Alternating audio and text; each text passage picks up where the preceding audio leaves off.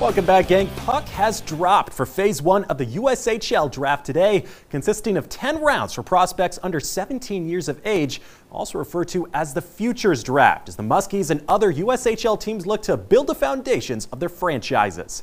The Phase 1 draft allows teams the rights to players who were born in 2007 that they can protect entering the 2024 season, featuring players that have the capability to start right away for their new team within the next year. The Muskies more than happy with their first selection of the draft, taking Minnesota native and forward Max Anderson as the 6th overall pick in the first round. A multi-dimensional talent the Muskies front office have done their homework on, remaining confident in his instant contribution to the franchise. I was in his home last week with his family for a couple hours, so we spent some time with him. We feel that he fits the fabric. He's 6 feet plus.